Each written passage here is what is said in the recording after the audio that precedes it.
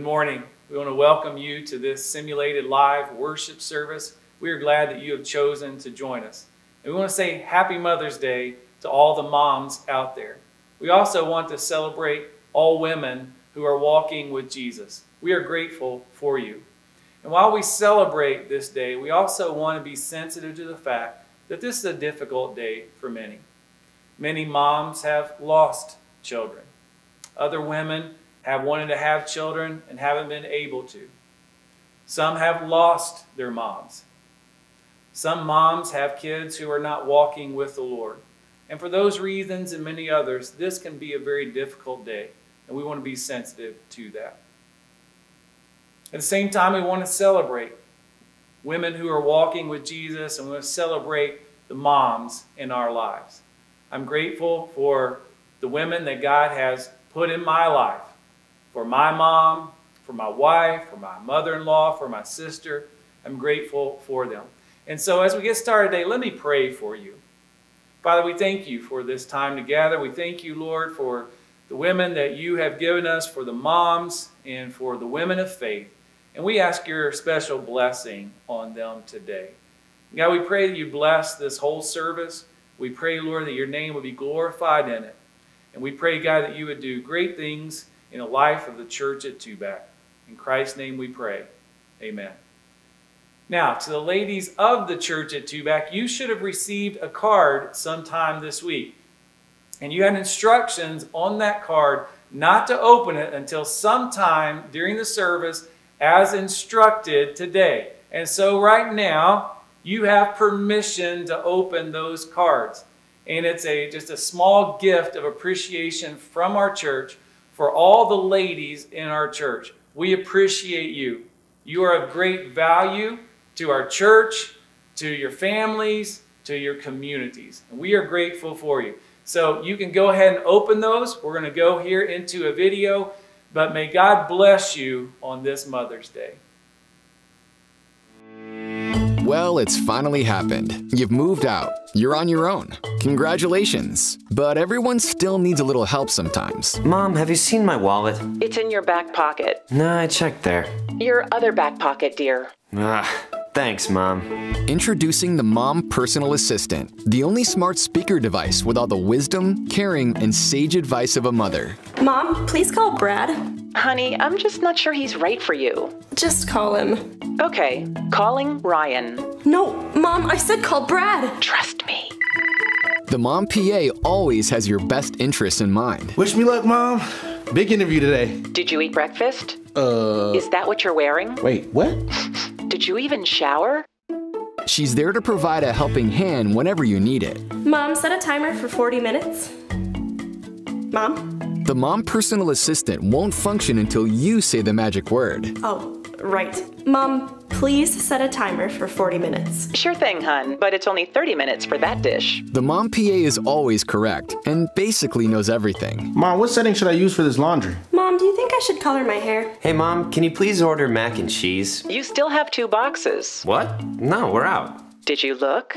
Yeah, I just looked. It's gone. Do you want me to look? No, it's okay. I'll go look again. Try looking with your eyes this time. Based on God's perfect design, the Mom Personal Assistant is thoughtful, kind, encouraging, and supportive. You are beautiful. It's okay. You're gonna get through this. I am so proud of you. You can change the world. But right now, hun, you really need to change your socks because they smell like a dumpster. Mom. The Mom Personal Assistant. Always helpful, always reliable, and always there for you.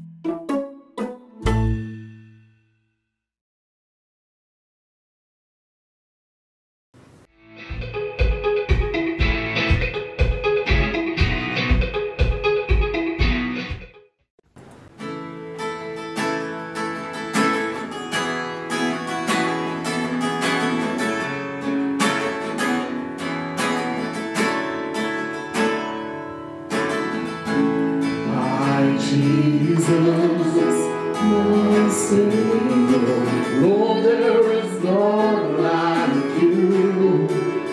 All of my days, I want to praise the wonders of your mighty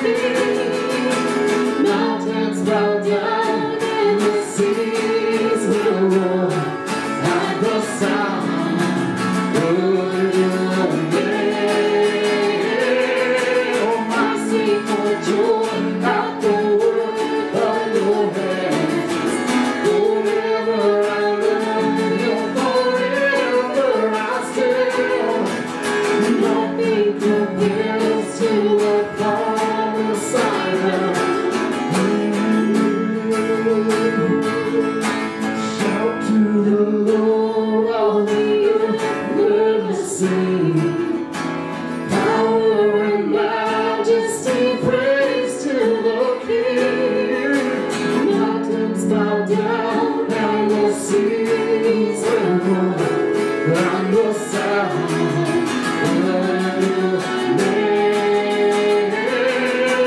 myself for joy and more on your hands. Forever I will forever I stand. Nothing compares to your promise I have. Nothing compares to the promise I have.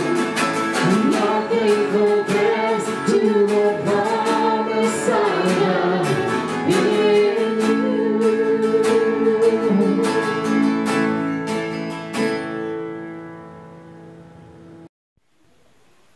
Good morning. Happy Mother's Day.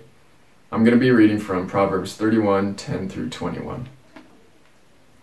An excellent wife who can find, for her worth is far above jewels.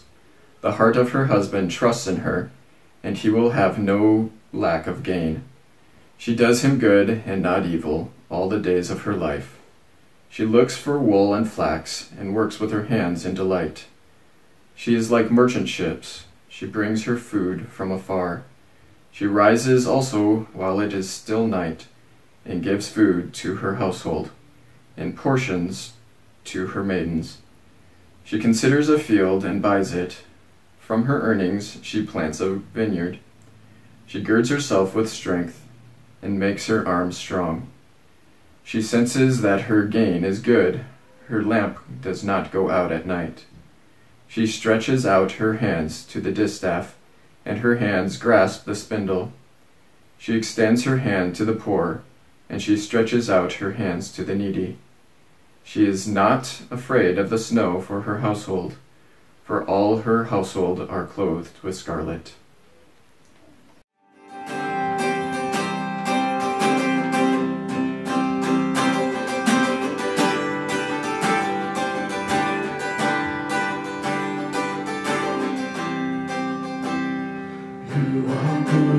You are good, and there's nothing good in me.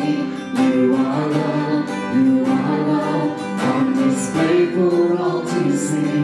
You are light, when the darkness closes in. You are hope, you have covered all my sin.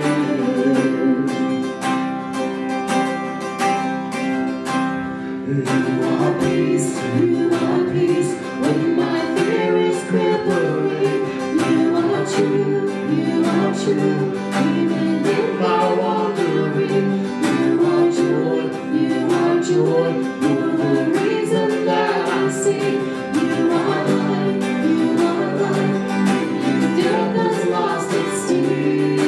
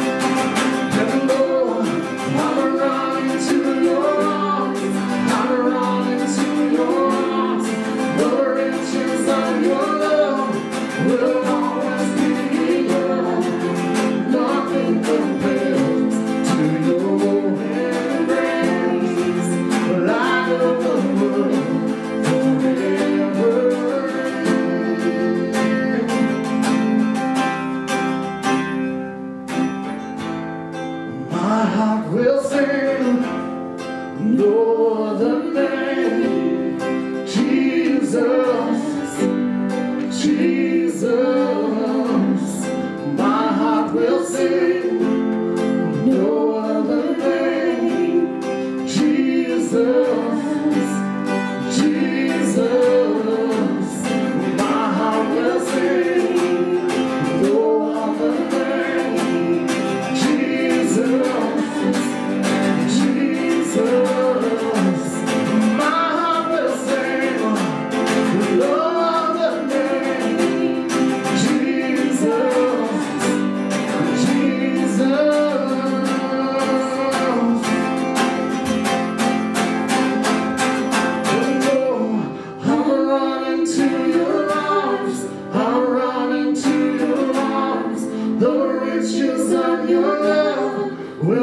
always be there. Nothing compares to your embrace. Light of the world forever. I'm running to your arms. I'm running to your arms. The riches of your love will always be love. Nothing compares to your embrace. Light of the world forever.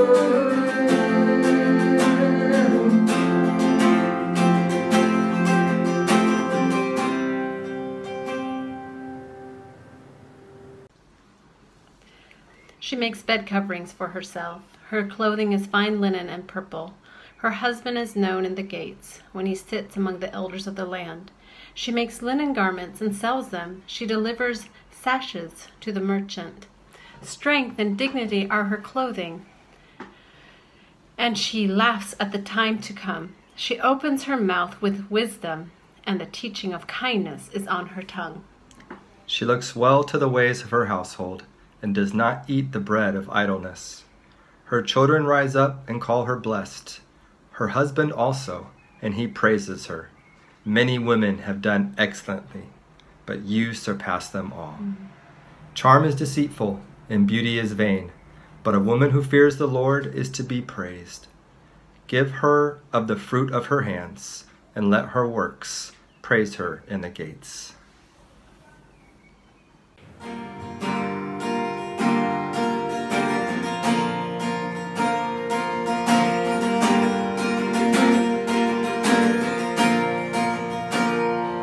All these pieces broken and scattered, in mercy gathered, mended and gold. Empty-handed, but not forsaken. I've been set free. I've been set free. Amazing grace, how sweet the sound that saved a wretch like me. Ooh, oh, I once was lost, but now I'm found. Was blind, but now I see. Oh, I can see you now. Oh, I can see the love in your eyes. Laying yourself down, raising up the broken to life.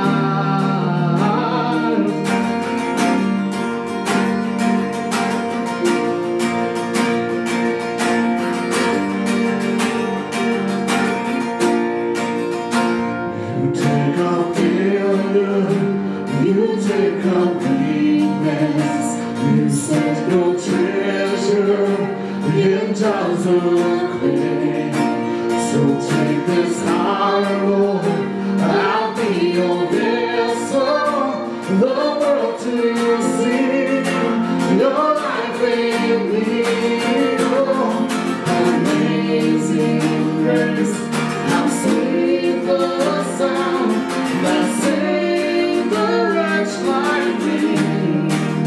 Oh, I once was lost, but now I'm found. Was blind, but now I see.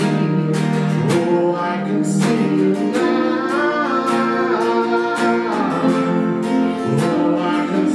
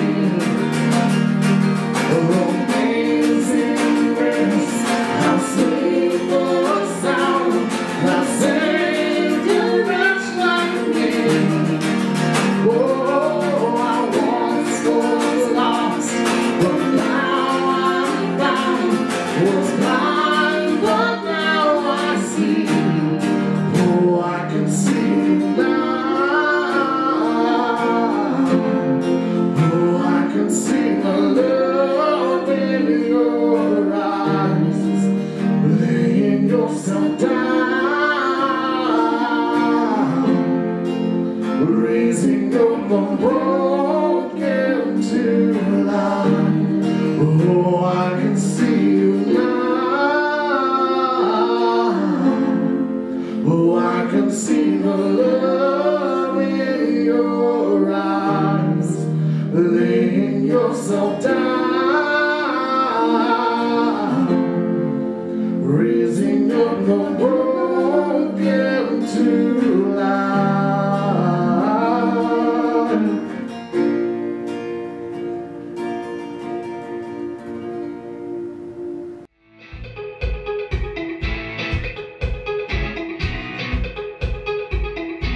On this day when we as a church honor moms and women of faith, perhaps sheltering at home has caused us to appreciate the women in our lives even more.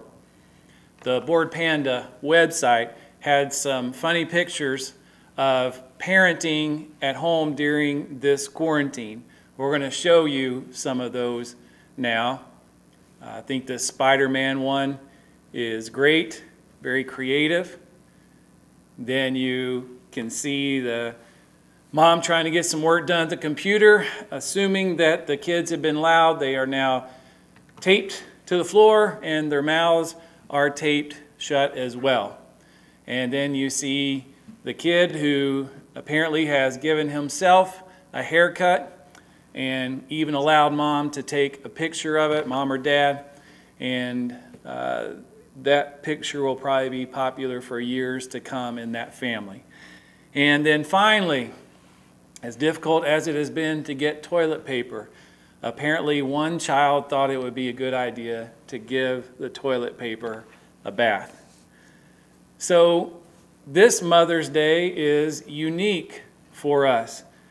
I can tell you it has caused us probably to appreciate Amanda much more. I can tell you that the Hatfield kids would have been a lot hungrier during this sheltering at home without Amanda making so many good meals. The word mom gets uttered a lot in our house.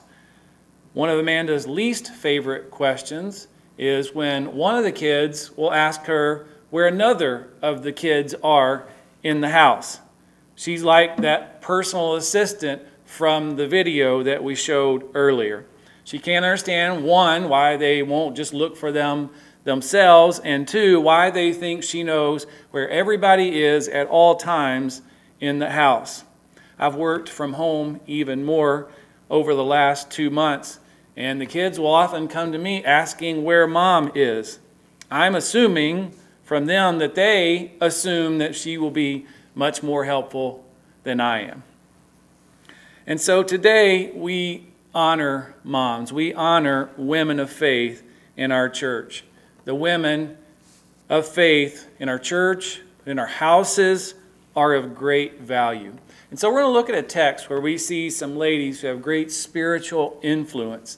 And we're going to make some points here, but I hope these points are applicable to all of us in some way in the church. I'm going to read to you from 2 Timothy chapter 1, verses 3 through 5, and then turn over to chapter 3, verses 10 through 17.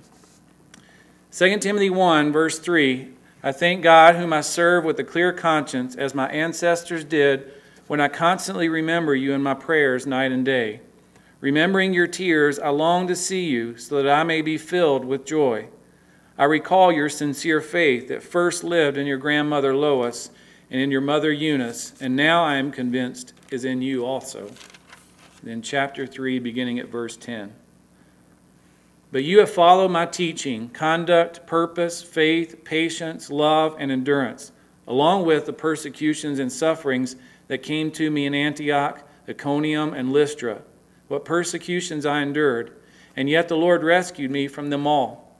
In fact, all who want to live a godly life in Christ Jesus will be persecuted. Evil people and impostors will become worse, deceiving and being deceived. But as for you, continue in what you have learned and firmly believed. You know those who taught you, and you know that from infancy you have known the sacred scriptures, which are able to give you wisdom for salvation through faith in Christ Jesus. All scripture is inspired by God and is profitable for teaching, for rebuking, for correcting, for training in righteousness, so that the man of God may be complete, equipped for every good work. Let me pray. Father, we thank you for your word. We pray, Lord, that you would use your word today in the hearts and lives of your people. Father, we pray that you would bless those who are listening and draw us closer to you in faith. In Jesus' name we ask it. Amen. Well, here in this text, Timothy's mom and grandma are featured as examples of a vibrant Christian faith. Now, I'm preaching a Mother's Day sermon.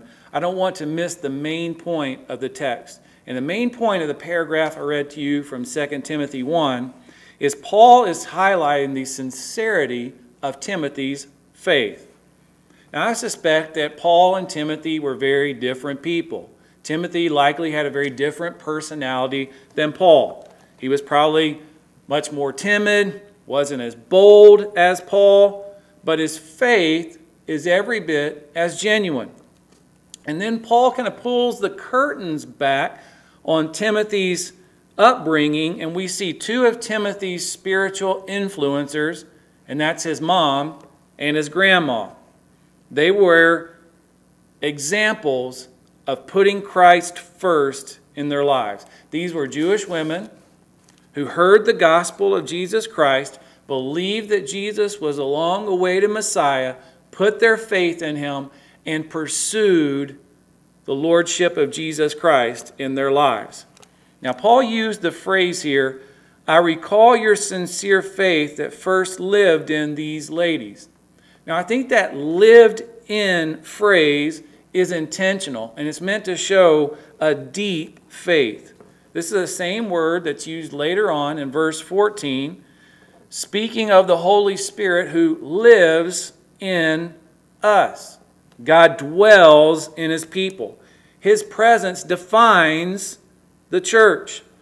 So the Spirit indwelling the believer characterizes the believer. So I understand from that Mama Lois, Mama Eunice here, their lives were defined by their Christian faith. Their lives were transformed.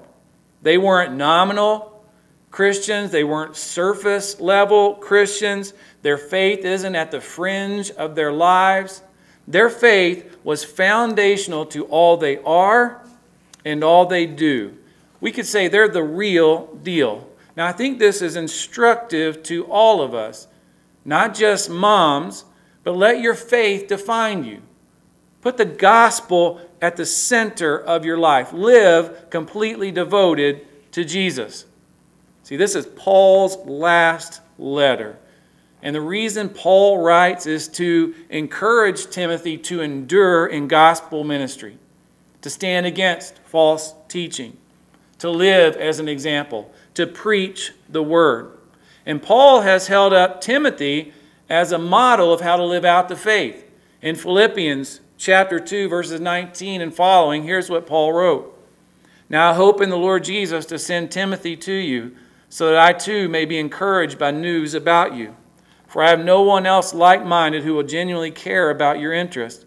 All seek their own interest, not those of Jesus Christ.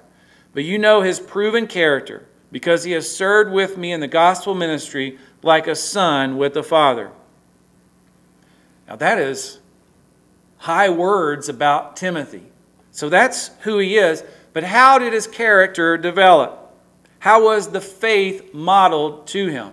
Who were his examples? Well, in Acts 16, we learn specifically that Timothy was the son of a Jewish woman who had become a believer and a Gentile man who likely had not.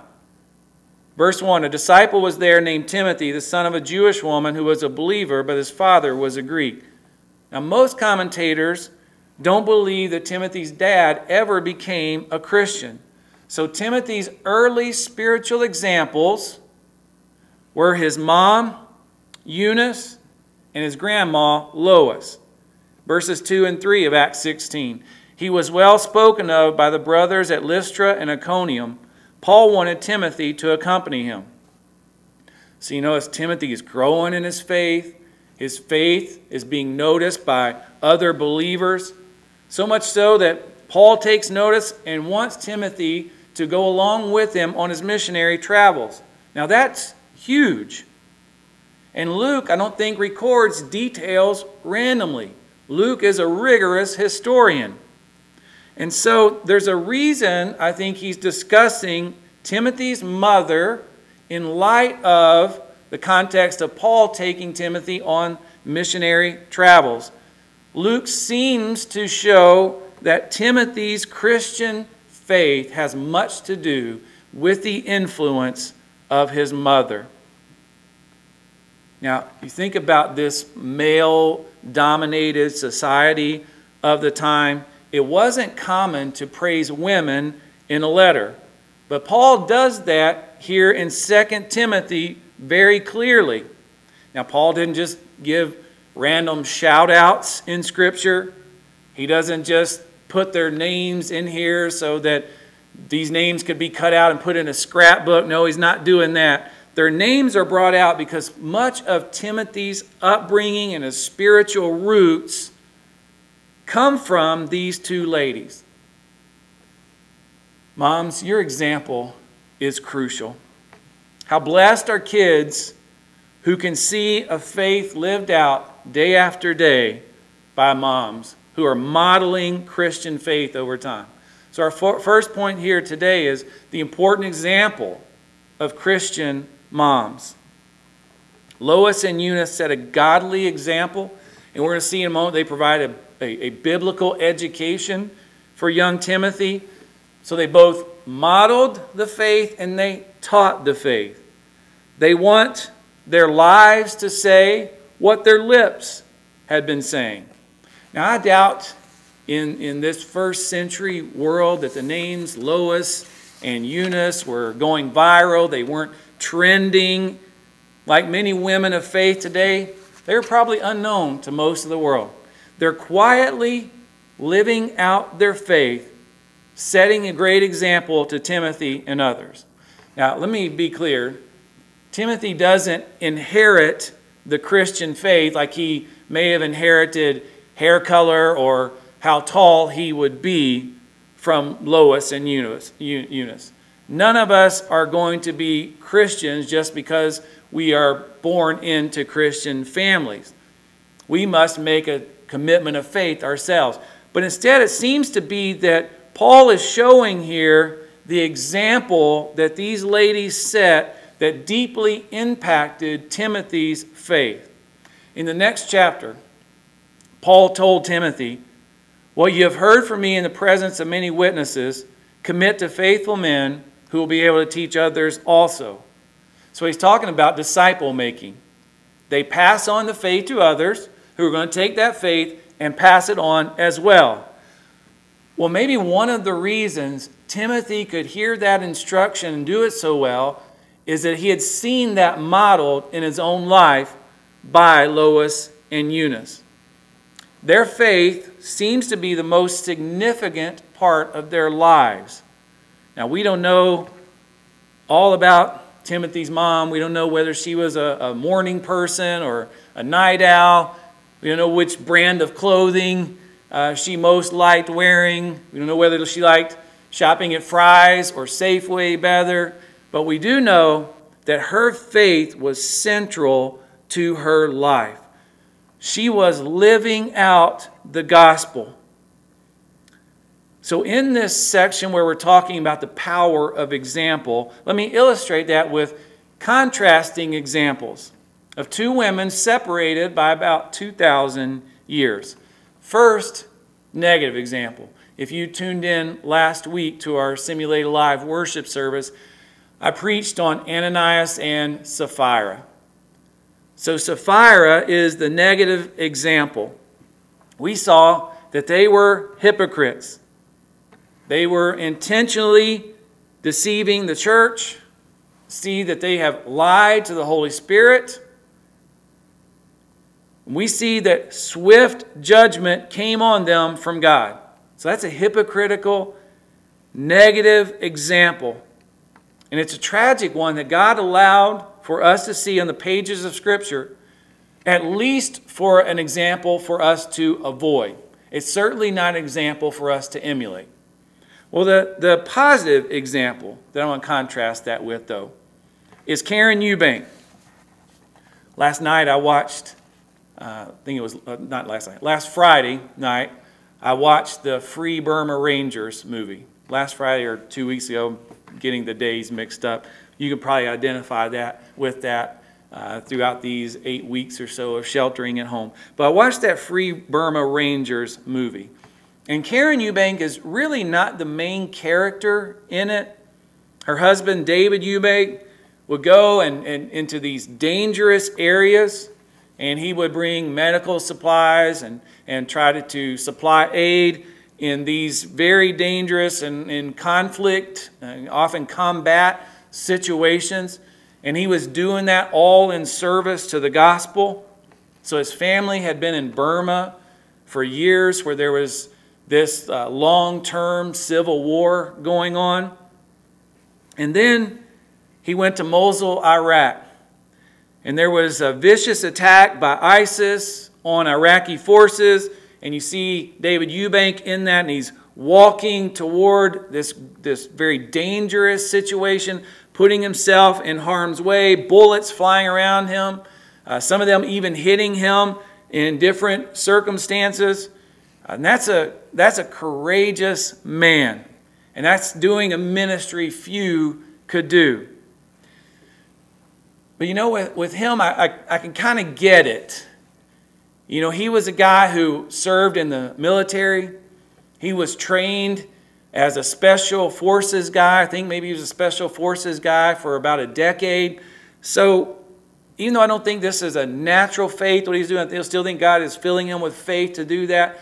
But with this background, I can understand it a bit more. It seems like he was more geared toward that. But his wife, Karen, she's not special forces. She's not military trained. But there she is, often really close to the fighting. In fact, in Iraq, she and her 3 kids were about a mile from the front lines.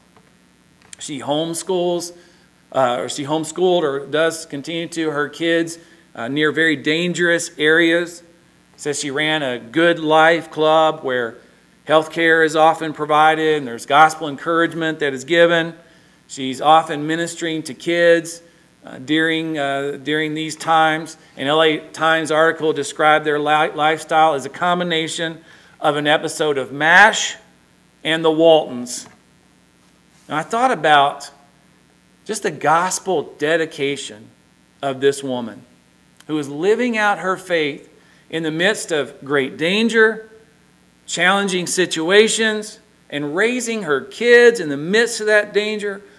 What an example of a life devoted to God and devoted to the gospel, where she would go where she felt that God called them, regardless of the safety and the potential dangers there. Now, I'm not saying all our ladies should consider going where bullets are flying to really prove their faith. That's not the point. The point is, are our lives, not just our ladies, but all of our lives devoted to Christ? Is the gospel central in our lives? So one, we want to be an example. But we also, in our spheres of influence, want to educate in the faith.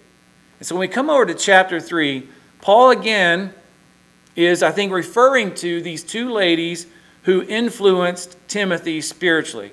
Now, the structure of this section includes 2 strong contrasts by the phrases in verse 10, but you, and then verse 14, but as for you. So Paul is introducing a strong contrast to what has preceded those areas. And here's the context. There are false teachers who profess to be Christians, but are leading immoral lives, and they're not teaching right doctrine. And in doing so, they keep people from coming to the truth of the gospel. So Paul wants to make clear, Timothy, you are not to be like those guys. Timothy, you're to be the opposite of those guys. So verse 10, that first, but you. After that, Paul will note how Timothy had followed his model of the character that he had, Paul, as well as the suffering that he would endure. Then verse 13, He warns that evil people will keep on deceiving. Then he comes to that second, but as for you, in verse 14, here's what he says. But as for you, continue in what you have learned and firmly believed. You know those who taught you, and you know that from infancy. You have known the sacred scriptures, which are able to give you wisdom for salvation through faith in Christ Jesus. So Paul urges Timothy to continue in the future. Now you see in verse 10, you have followed. He is saying that's what you have done in the past, and that's right, that's good, you have done that. And then verse 14 calls him to endure in the future in the same way. Now, so he's shown here, here's what you don't want to be, Timothy. Don't be like these false teachers. Be a man of God.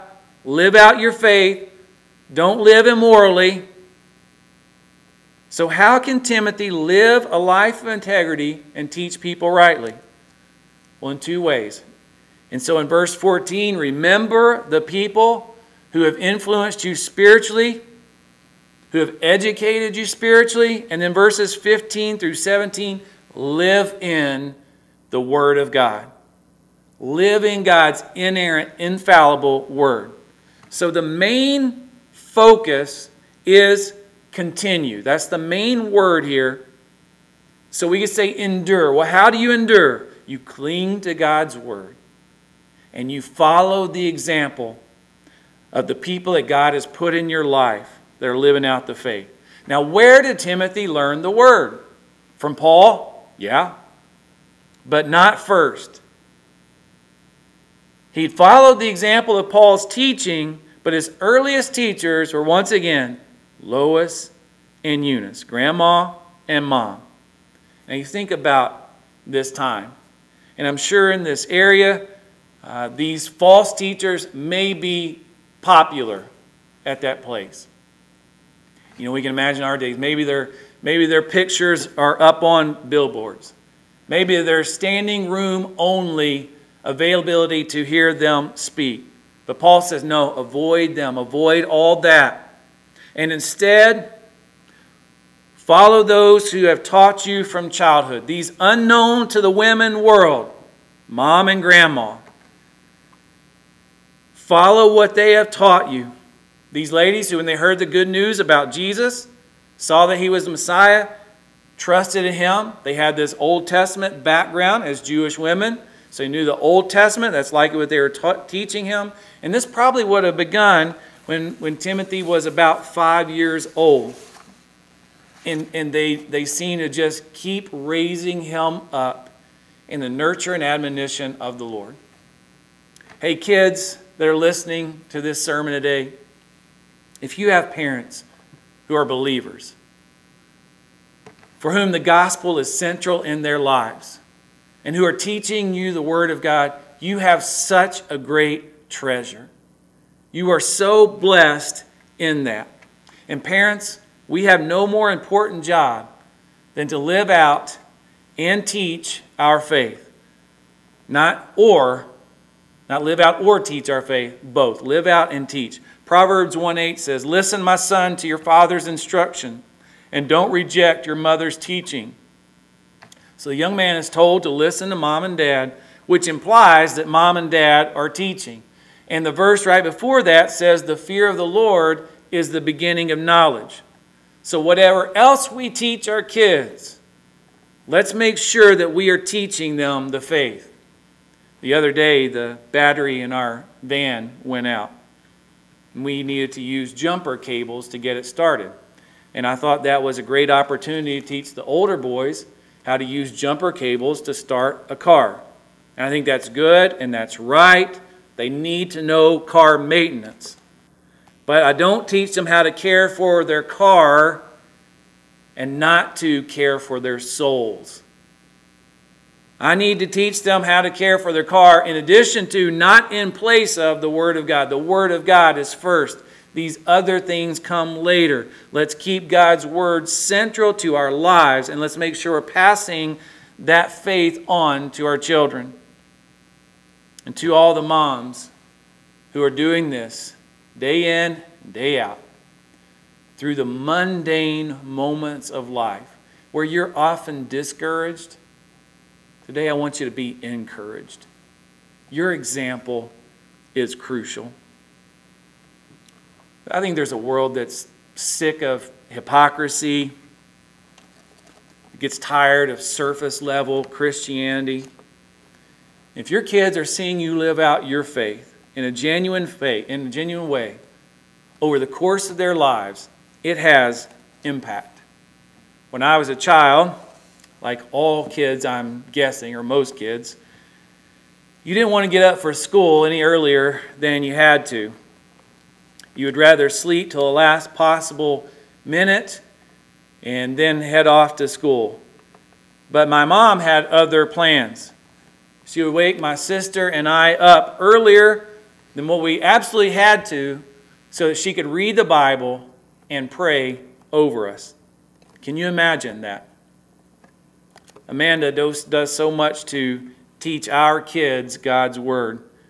I often hear them beginning their homeschooling days by first reading the Bible together. I remember a few years ago, they were working on, the older two boys and Amanda, working on memorizing the book of James. And they got a lot of the book memorized. That was so impressive and encouraging. The atheist Richard Dawkins, who's hostile to Christianity, calls Christian religious indoctrination a form of child abuse. Well, if he had called CPS on my mom and Amanda over the issue of teaching their kids the Christian faith, there would have been plenty of evidence that they were indeed teaching the faith to their kids. So teach your children the faith in a way that would bother Richard Dawkins. Listen, somebody's going to teach your kids. The world wants to teach your kids. So yes, much is caught. Maybe we can say, we've said this at times, more is caught than is taught. And there's a lot of truth to that. Our example means a lot. But also, be intentional to teach the faith to your kids. Don't be passive in that area. Susanna Wesley has been called the mother of Methodism because of two of her sons, John and Charles. They were instrumental in impacting the church for decades and even centuries. Now, John is one of the best known preachers probably the last 300 years. It's estimated that he rode 250,000 miles on horseback and preached over 40,000 sermons. Now, Charles also preached, but is best known for writing hymns. It's estimated that he wrote somewhere around 7,500 Christian hymns. Now, the faith of John Wesley and Charles Wesley was impacted by their mom's example. Now, Susanna was mother to 19 children, and her life was devoted to Christ. She committed to teaching her children to fear the Lord. She would spend time regularly with each of her children, and much of that was about the Christian faith, or often that was about the Christian faith. John was the 15th child, Charles the 18th. And yet Susanna had a great influence on their lives because she modeled and taught the faith. We can see much the same way with Grandma and Mama to Timothy. Moms, continue to live out your faith. And may we all do that. May we in our spheres of influence teach the faith as we are supposed to. So let me conclude finally with this point about enduring. Be examples, educate in the fear of the Lord, and endure in your faith. We said that Timothy was called to continue, to endure. One of the ways he could do that was look at the example of faith of Lois and Eunice, but mainly by being anchored in the Scripture that they had taught him. Paul could say, from infancy you have known the sacred Scriptures. So they were teaching him from early on. Now remember, Paul warned Timothy about these false teachers who resisted the truth, who were deceiving, didn't teach truth. But as for you, Timothy, continue. How do we do that? Well, we remember for him. Remember the impact of these two women, unknown to the world, who brought you up in the faith. They taught you God's Word. Anchor your life in God's Word. You have deep roots spiritually. Paul concludes this section by saying all Scripture is inspired, literally breathed out by God, and is profitable for teaching, for rebuking, for correcting, for training in righteousness. And then gives the result of that. We're equipped for every good work. So Timothy, anchor your lives in the Scripture that these ladies have taught you. Now I'm sure that life brought challenges for Eunice. After all, she had an unbelieving husband. Yet she continued on in the faith. And she raised a son who, according to chapter 1, verse 4, brought great joy to the Apostle Paul. So yes, Timothy learned from Paul. Paul, you know, if we have Christian preachers, if we have a Mount Rushmore of Christian preachers, historically, Paul's probably on that Mount Rushmore of Christian preachers. So Timothy learned from him, and that's great, but he first learned from Lois and Eunice. Virtual unknowns in that culture, yet God has recorded their names in Holy Scripture. So moms, understand your example means so much. Keep living the faith. Continue your daily ministry that God has given you. You're teaching your kids. In the mundane moments of your life, you're still teaching your kids. Do that in good times. Do that in hard times. Many of the women in faith we see in Scripture went through some really difficult times. Read about Timothy's mother. Read about Hannah, who was barren for a long time. In the book of 1 Samuel, about Jesus' mother, Mary. Talk about the Proverbs 31 woman. We are struck by the faith of these women, the things that they do. But I think undergirding that is the character they have and their desire to put God at the center of their lives. So as they went through these difficult times, Hannah, when she was barren for so long, when Mary got this message from the angel as a teenager, Eunice married to a man who wasn't a believer, each of them kept trusting in God in those hard times and endured in their faith. Moms, I'm confident that many of the fears of your children throughout this pandemic have subsided because of your influence, because of watching your example. We as parents, we as Christians, must live out our faith and talk about our faith. And it matters. You may be far from the spotlight, but as you walk in obedience to God, it matters. Moms, to your husband, children, co-workers, neighbors, it matters. May we all endure. May we all persevere as we're committed to God's Word. May we love God's Word. Moms, parents, church attenders, members, those who are watching this service that I may not even know about, love the Word of God. We as a church want to be a Bible preaching church. We want to be a Bible living church. But we want to be a Bible loving church. Let us persevere. Let us endure. Continue in what you have learned. And as we're closing, moms, you're so influential in that. You may not be familiar with the name J. Gresham Machen, but he made a significant contribution to the church. In 1923, he wrote a crucial book in the 20th century, Christianity and Liberalism.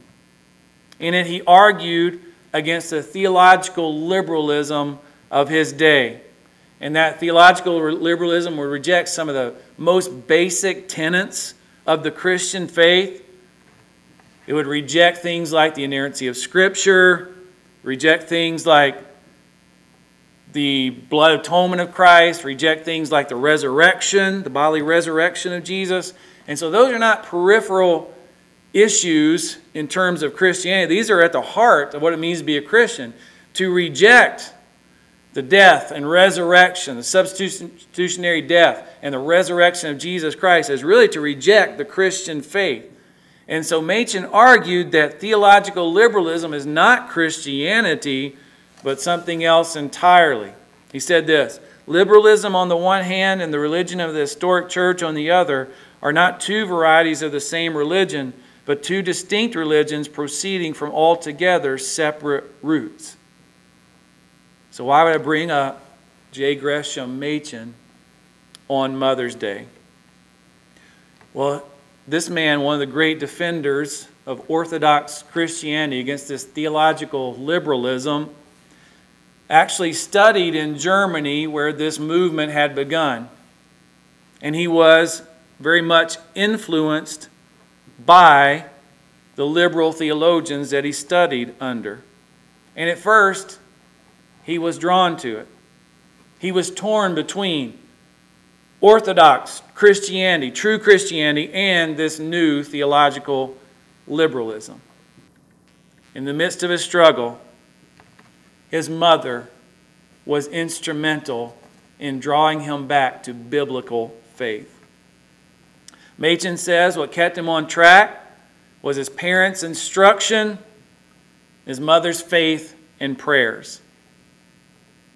Machen wrote about his mother, "I do not see how anyone could know my mother well without being forever sure that whatever else there may be in Christianity, the real heart of Christianity is found in the atoning death of Christ." And on the dedication page of this, his most well-known book, were 3 words: "To my mother." Moms, your lives, your faith, your prayers may impact your children and this world more than you ever know. Let me pray for us. Father, thank you for this opportunity to preach your word once again. And I want to pray specifically for moms that you would encourage them. I pray, God, for them that you would fill them with your Spirit to continue to live out their faith and to teach their faith. And Lord, not just for moms, for all women of faith, I pray that you would encourage them. Encourage them to be examples in those areas and among those people that you allow them to. But not just to women of faith, for all of us who have faith in Jesus, God. May we be examples of the faith. May we educate others in the faith as we share good news of Jesus. And God, may we endure in the faith by being rooted in your word, by trusting in Jesus Christ alone, and being led by the power of the Holy Spirit. In Jesus' name we pray. Amen. Hey, I want to thank you for joining us today. We're grateful that you have watched our simulated live worship service. And as we close, once again, happy Mother's Day. May God bless you.